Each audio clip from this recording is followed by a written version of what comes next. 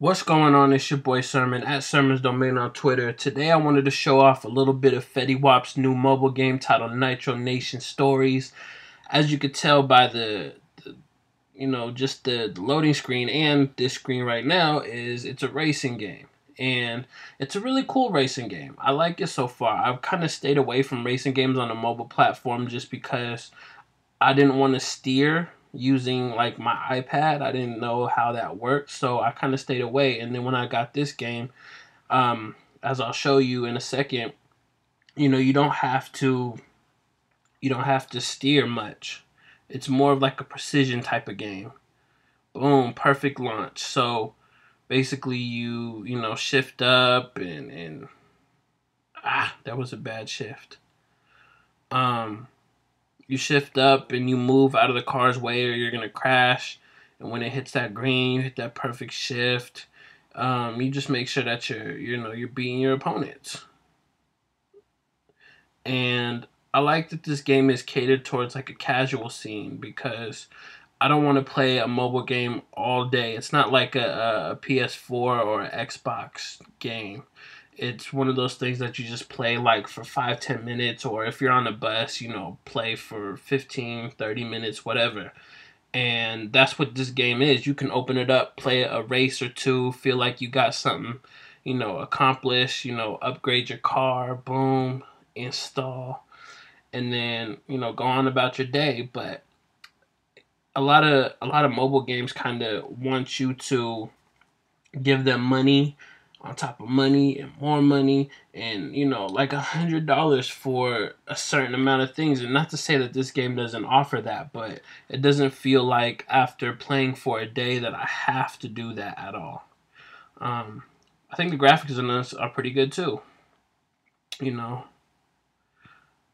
Over rev. You had to knock your opponent out. Oh. So in doing that, I lost badly. And I don't have any NOS on this, so I'm not going to get far. But in the long run, I feel like this game could be very, very beneficial for Fetty Wap. Financially, obviously, the mobile gaming industry is booming right now. You can make hundreds of thousands of dollars, millions. I know Kim Kardashian is making like millions off her game. And I think in the long run, like I said, Fetty Wap is going to win by doing this. No other rappers that I know of has a mobile game out right now. No other rapper has really tapped into that, and it's going to be beneficial for him, especially when you think about album sales or like album events. There's the story mode, but eventually everyone's going to beat the story mode, and Fetty Wap's going to release new music. How do you tie that into the mobile game? You add something to you add something like races or whatever, a story patch, something that fits into whatever Fetty Wap's doing. And I think that could be good, and it could be beneficial for the whole Zoo gang.